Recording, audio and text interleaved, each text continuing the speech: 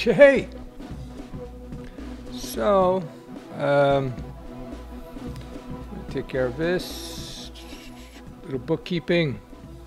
I hope everybody's well. It's been a long time since I've done it live. Yeah. So, see how many people are going to jump on. All right, how are we doing? Hello, Osama. How are you? Hope everything is what? Good. Welcome to the stream. Hey, greetings, greetings, greetings. Yeah, there we go. All right. So I figured I'd drop into a quick live on this subject. I got a lot of questions put to me. So I'm going to start accepting more and more questions from you guys. So if you have any questions, post them under videos. Maybe start with a big, you know, when you leave a comment in YouTube or on Instagram or something, just put question and put it as a subject, and maybe we'll cover it in a live. Hope everybody is well. Welcome to the stream. Yeah. All right. So, you know, people are just still getting on. So I'm just going to give it a few minutes for people to get on. If you're watching a replay of the stream, just I'll try to put a link in the top comment and in the description when the actual main discussion starts, so that the live audience can get in. So I hope everybody's well. So first of all, hello, Jeremy. Polong. Hello, hello, hello. Hi there. How you doing? It's been a long time since I've done a live. I hope everything is well with you guys. So there we go. All right. So we'll do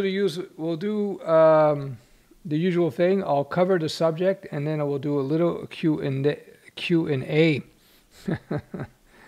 Hey. Hope everybody's well.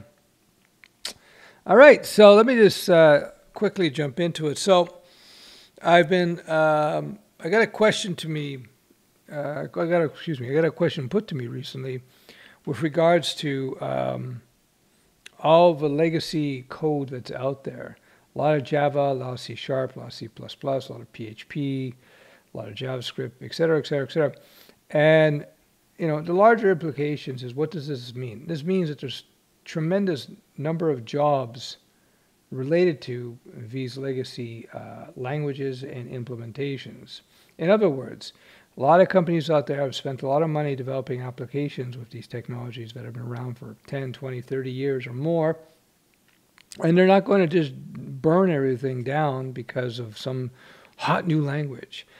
One of the things I've been talking about for a long time on this channel is that when it comes to development in the real world, it's you have to always consider business realities. And the reality is, it's a painful lesson. Well, it was kind of a painful lesson, but it became a good lesson. But I learned way back in the day, if a company has invested a certain amount of money in a particular technology, say Java or C#.net, they're not going to be wanting to change and drop that code base because of some new technology or framework that came out. Very rarely, very rarely. They will do so on occasion, maybe on new projects, but generally speaking, if they're maintaining old code bases, they won't. That's why today you still see so many jobs in these old legacy languages, right? Not so much in the new stuff, with some exceptions rare here and there. So if you look at any job indexes and so forth, you see the usual cast of characters that are top. You know, the web stack, HTML, CSS, JavaScript, Python, PHP, Java, C#. And then outside of that area, then you get the C++ and the C, SQL, relational database work. This is what's all too common. You know, the good thing, you know, about all of this is that a lot of these languages come from the same basic family of languages. So once you learn how to program in C or C++ or Java, JavaScript, PHP, you pretty much know how to program in all the different languages. They're very, very similar in many respects. So there you go. So that's the short answer to all this legacy Java code and C++ code and C# code that's sitting around out there. It means a lot of jobs.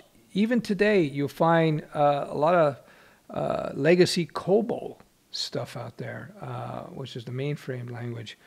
This is stuff, you know, it goes back, what is it, the 70s, I guess? there's still COBOL jobs out there. Yeah, there's a lot less of those than, say, Java jobs or maybe JavaScript jobs, but there's a lot fewer COBOL programmers. So you always have to compare the number of jobs versus the number of programmers. And sometimes you can find yourself in a highly lucrative market where, yeah, there might be only 100 COBOL jobs, but if there's only 50 COBOL programmers out there, or 25, then there's a lot of activity there for you in terms of work. Now, I'm not saying go learn COBOL. I'm just using that as an example. So there you go. That's in a nutshell. I just wanted to cover that topic quickly so that if somebody is watching the replay, they don't have to wait 40 minutes. So that being said, I'll jump into some of the live action here, and I'll answer any questions that come up, time permitting. Hey, Matthew, how are you, man? Great to see you. Welcome. Code long and prosper. That's the official motto of this, expression, catchphrase of this station, of this live. When to use Laravel instead of WordPress? Thanks for your advice. Use WordPress when you want to set up blog sites or information-rich sites. If you want to do anything very custom, then you use Laravel. You could use Laravel to build WordPress, but you can't use WordPress to build Laravel.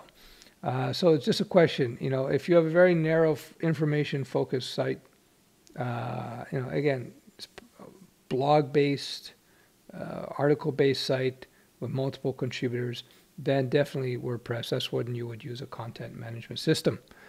No question about that. Hello. How are you? Yeah, if you liked this stream, please do give me a like. It's good for the Google algorithms. Yeah. So there you have it.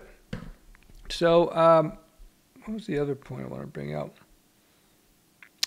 Yeah, so that's it. I covered the main topic. And just to recap, all this legacy code has a huge impact in terms of the jobs that are out there. You're going to be running into a lot of legacy jobs. I know a lot of people new to the programming game, they're actually very surprised when they get out there and they realize, oh my God, there's tons of C# jobs, there's tons of Java jobs, tons of JavaScript jobs, tons of PHP jobs, all these old technologies. When you're looking at technologies, by the way, back in the 90s, and I would argue the early 2000s, you had to be concerned about what you were coding in because things were evolving so quickly. Like, for example, the differences between the versions of HTML were pretty dramatic. When they went from HTML4 when they went from HTML4 and web design in the 4.0 stage, and they went to XHTML, it was pretty significant. When they went from table-based layout to CSS-based layout, very significant. When they started implementing Ajax-based web apps, very significant. Versus traditional page-only model. So those dramatic changes, though, have largely, it's happened, it's done. We reached plateau in terms of development for the most part since I say about 2014, 2012, give or take a couple of years. It hasn't changed that much, just new variants on the same old themes. So, yeah, so I wouldn't be so concerned about that in terms of having to always be on top of what's the latest and greatest tech. Most of their jobs, the vast majority, are involving older technologies. That's just a fact of the matter in this whole thing. Let's go. Roger.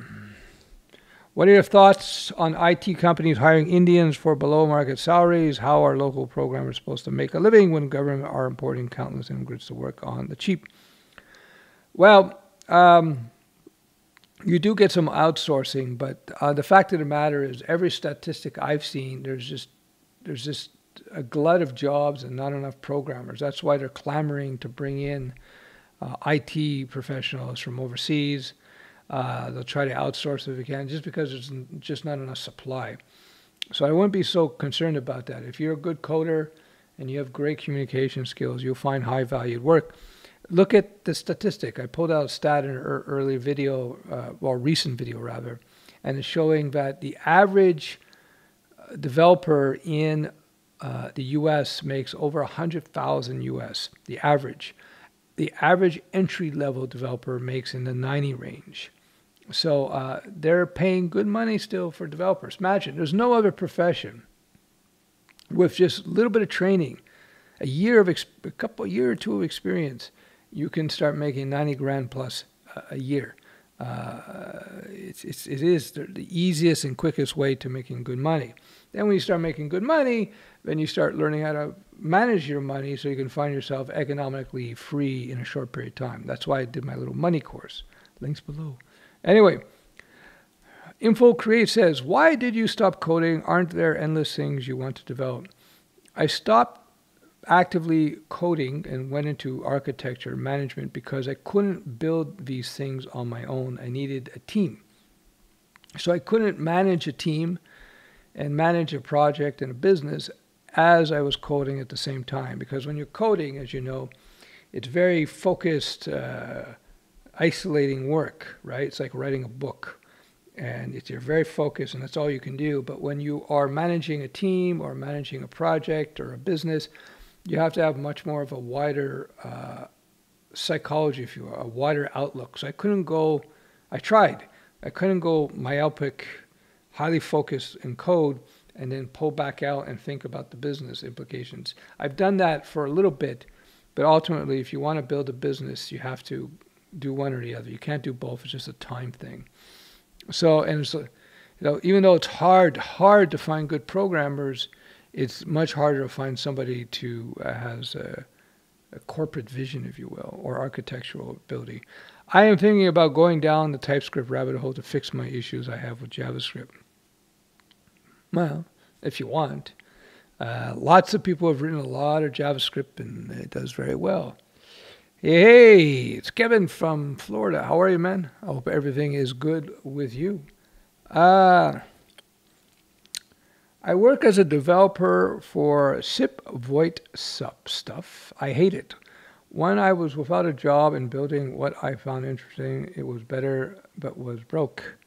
Your thoughts on cloud deploying sites in containers? Is it better than using Heroku or HostGator? That's a good question. It depends on the needs of your particular project, For most websites, most web apps, basic hosting will be more than enough, HostGator or whatnot. For Studioweb, we use a hybrid solution. So we use a fully managed virtual private server.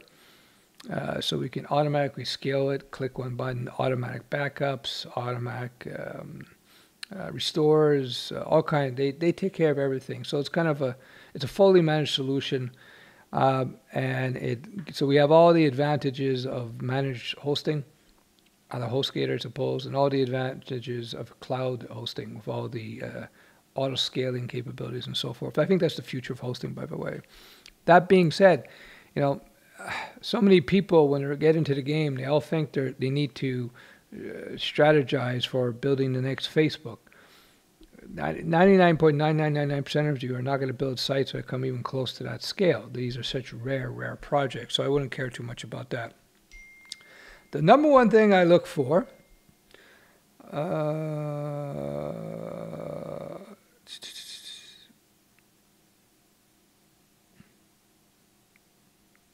sorry, little message came through. The number one thing I look for in, what was I talking about? In hosting is support. The support is key for everything. So if you have good support, you can call their tech support line and they're going to give you an answer. Then you have a good hosting company. That's the thing. So before I buy hosting, I just call up their support. Say, hey, do they answer? Or do their live chat. Do they answer? That's the first thing I do when I look at hosting. All right. Thanks for joining the stream, everybody. If you don't know who I am, I'm Uncle Stef. I'm the world's oldest developer on YouTube, 169 years old. And so if you like this stream, please do give it a thumbs up. It's good for the Google algorithms. What is your take on using Django with Flutter versus Dart with Flutter in terms of scalability? I've never done scale test with either, so I couldn't say. I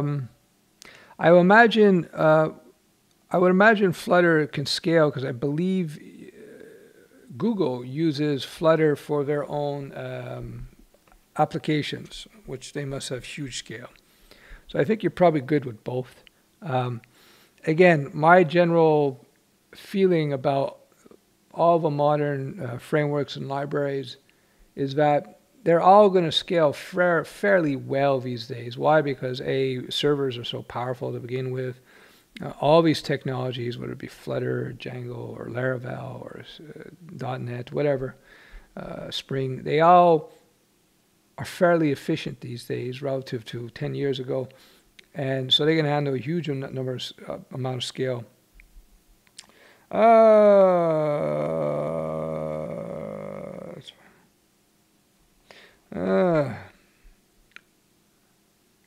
Sure. Hold on, I'm just going to answer this. Very professional stream? Sure. Yeah, all right. So sorry about that. So that's my, okay, that was to answer Scott's question with regards to Django. There you go. Sorry about that. Cody says, what's the biggest challenge you ever had to overcome during your career? Ooh. Challenge in, you know, it depends. I've had a long career. It depends on the circumstances. With everybody's pinging me here. Yeah, with on the financial end of things, you know, it depends. Okay, let's talk about code. On coding, nothing really big, really, because if you break down a problem, you can sort of break down almost anything. I'm trying to find an answer here. I think the biggest problem I had in recent memory was trying to figure out the use case for Studioweb. That was, I think, the biggest issue. As I've talked about in other streams and other videos, figuring out, having domain knowledge is a key to success with a lot of web apps and applications. So when I was developing the Studioweb application, there's a lot of stuff in Studioweb that you don't see because a lot of tools are there built for teachers and built for the school administration. There's a lot of stuff you won't see unless you're a teacher or administrator. Sorry, I'm going to put this phone on silent. I'm getting all these pings. So that was an interesting conundrum, trying to figure that out, what people wanted, what teachers needed, what schools needed. That's why we had several versions of Studioweb, many iterations. I think that's, you know, figuring out the use case, that's the hard part. Software problems can always be resolved and solved, you know, as you just break down as a situation. Okay, let's see, Jeremy. I'm a security engineer and recently started my journey in web programming, assuming I'm learning it to develop tools and apps independently, not tied to a company. Yeah, that's it. You know, you hit the nail on the head, Jeremy. One of the things I talk about and why I teach coding with web technologies, I could have taught coding with other platforms, if you will, is that it offers you maximum flexibility in terms of careers and jobs, starting a business, freelancing, et cetera, et cetera. Whereas you get into security or maybe mobile development, those, you're more likely you're going to have to find work at a company, which is fine. Nothing wrong with that, but I'm just saying it gives you a little more flexibility in that regard. I hear Ruby was good for app development. Yeah. Are the pro courses are of the mentorship program? I looked at the HTML and it does look like it is not. It's no problem if it isn't. Also, when the Ruby course coming on, why Latin first? Yeah, all the pro courses, when I finally release them, I wrote them out. I got to just edit them and get them out. I've just been preoccupied. It's going to be part of the mentoring program. All my new material, all my current material, they're all included in the mentoring program. You have access for life. Basically, you buy the mentoring program, you get lifetime access to all my premium content. So yes, it is coming out. That being said, the pro courses are updates to what I currently have, some little additions, and some more advanced discussions vis-a-vis the language as it relates to work and industry and so forth. a little bit more advanced discussions in there. But yeah. A lot of companies in Europe require GraphQL. I think this technology has a brilliant future. Do you think we should invest time in learning it?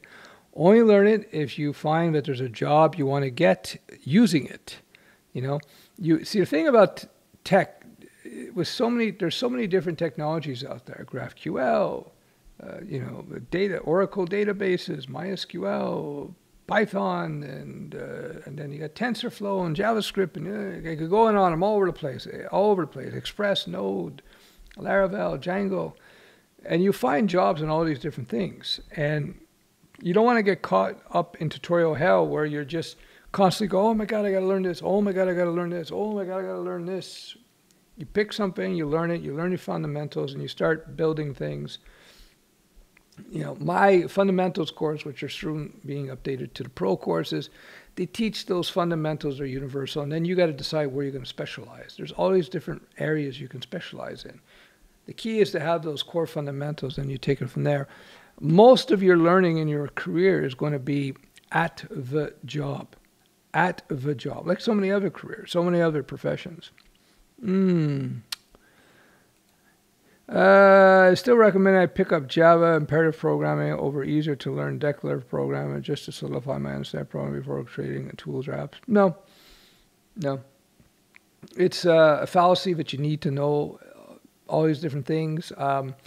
See, when you're building your first apps, especially if you're creating tools and apps for yourself or for a startup, you just want to get the bloody thing out as quickly as possible and make it functional. You know, issues of scale and all this kind of stuff really don't come into it for a while. And if your business is successful, where you need to start concerning yourself with scale, then you have the financial wherewithals to be able to hire in or learn what it is you need to learn to make it happen for you. So no, just get your basics out and just start building stuff. Hey, Stefan, could your Python's course teach someone how to web scrape? Love your work. Well, I'll give you the basics of the language, and you understand how to use the language. Once you understand how to use Python, you understand modules. I teach you all this. Then you'll be able to just use the Python scraping modules, and you'll be able to implement it. It's just like a formula. You just go tick, tick, tick, tick, tick, and run. So the short answer is yes. Sup, Sergeant. How are you? This is my first week as a web dev. C#. Hey, congratulations, dude. Cool. Yeah, indeed. You know, I did a survey, and something like 80% of the people in the audience here are developers, junior or advanced developers. And this is a survey, nearly 4,000 people answered. So we have a lot of advanced people, or people who already know what they're doing.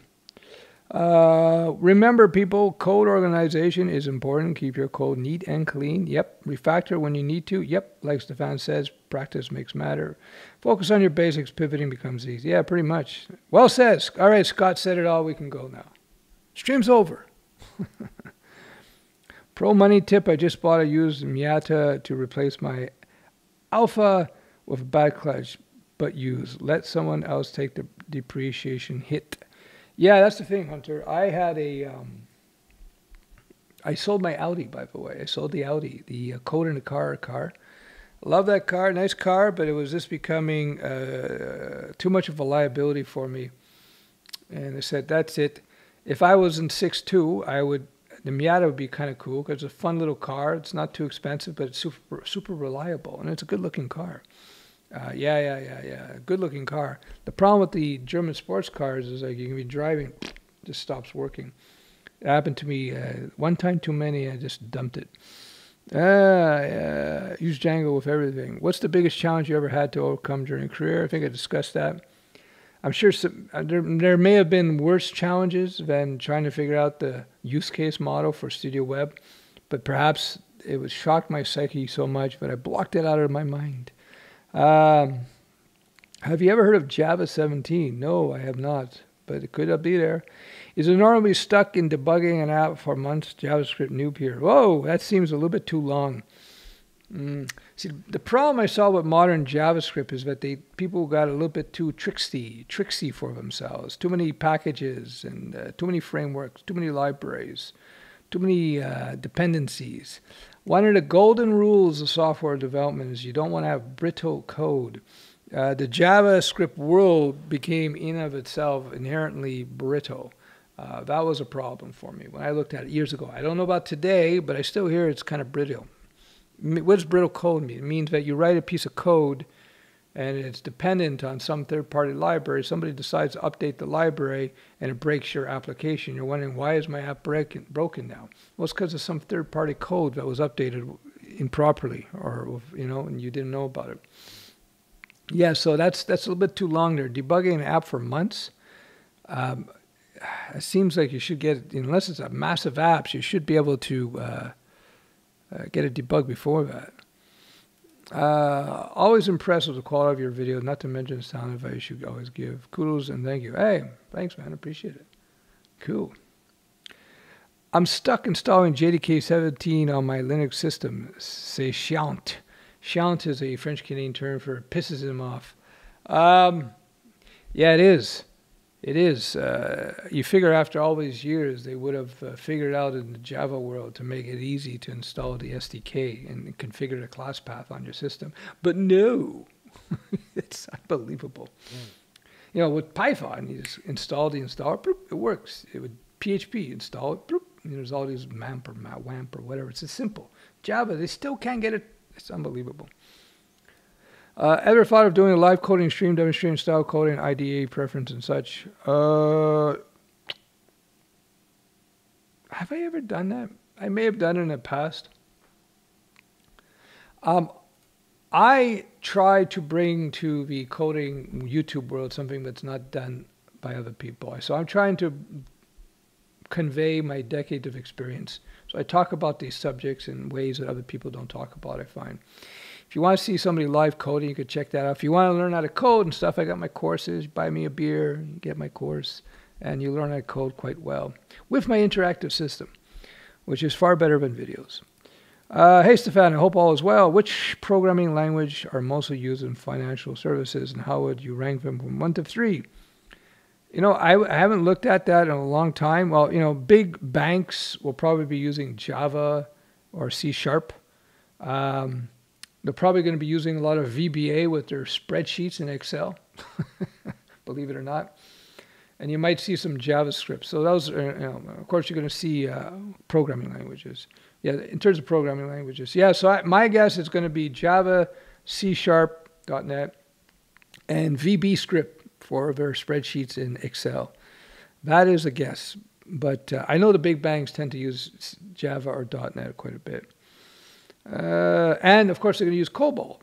They're going to use COBOL to manage all their old mainframes. So that's interesting. Hey, how are you, Paul? I recognize the old faces. C# legacy. Yeah, well, it's been around for 20 years now. So there's a lot of legacy code. Legacy code just means established apps. Hey, Gabe, how are you? Is your Python course a good course to learn how to use web scrape? I talked about that. You'll learn, once you do my Python course, you'll be able to implement web scraping libraries with ease. How do you deal with burnout? By pacing yourself. Number one, you don't want to be a mad coder and then you burn yourself out. I've done that. So you don't want to get burnt out. So you pace yourself, you sleep well, you eat good food, drink lots of water. Avoid sugars and carbs, and that will help you with your burnout. Exercise, of course. Exercise on a regular basis. Hey, Stefan, does it make sense becoming a developer in the Caribbean? I couldn't say. I think being a developer is just a valuable skill anywhere in the world. I don't live in the Caribbean, so I don't have a Caribbean perspective. But why not? I think if you wanted to live in the Caribbean, you could probably, with good interpersonal skills, you could probably write your code on the beach and then code remotely, This is not true. You can succeed in any field. Freelance, just the web coding is the most known and treated. Well, there's a lot of opportunity there. I noticed that a lot of companies out there are mixing different back-end programming languages. Is there a reason for doing so? Could be a bunch of different reasons. Could be that they have old legacy code bases and then they finally pulled the trigger to implement some aspect of their systems in a different language. So for example, former student of mine, former Studioweb student, and a guy used to work for me, his startup, which is, they got huge numbers of users on it. Part of it is PHP Laravel and part of it is Node. So the main app is PHP Laravel and they implement Node for a chat feature. So, of course, they could have done it in PHP. So it depends. Which do you prefer, being in a university writing some research paper in AI or versus getting a coding job? That depends what you want to do. Like if you want to, I would argue if you actually get in a real job as a developer in the commercial, you're going to make a lot more money more quickly. So it depends on your personality. That's more of a personality choice. Hi there, I started learning coding and wanted to know if you have any laptop recommendations. I do, and do I need 16 gig of RAM or 8 gig? Okay. So, my recommendation for a coding laptop is 16 gig of RAM, so you can run virtual machines. That's the key. 16 gigs of RAM or more if you can. 16 gig, though, would be fine on a Mac, for example. And you want to have SSD-based hard drives. SSD, because you're going to do a lot of I/O, a lot of reading and writing to disk, and so having real fast SSDs on your laptop will have a lot of impact in terms of the performance of your machine. Talking about legacy, what is your opinion about staying 15 years on the same company maintaining systems? VB, classic ASP, C#, for the whole period of time, now learning Python, Django, my own. Listen, if it's paying you the bills, you're making the money, and you're saving and investing the money, why not? If you like the job, you like the workplace, you'll be fine. You know, the key, once you get into that place of work, guys, is to be sure that you start investing and managing your money properly. Because you'll be making, typically as a developer, multiples of the average job where you happen to live. And when you're making all that extra money, don't make the mistakes, go out and start buying yourself a BMW or a Porsche or an Audi or something, and spending all your money like a moron. You should save, so that in a short period of time you find yourself way ahead of the game financially, and you don't have to worry about work. For scraping, there's Beautiful Soup and Selenium. Okay, so these are modules, packages, libraries, if you will, in Python that you can just import, and you learn how to do that. I teach you about modules in Python in my course. I teach you how to import them, how to use them. I don't specifically teach Selenium, Beautiful Soup, but once you understand how modules work, it's really easy. It's like plug and play almost.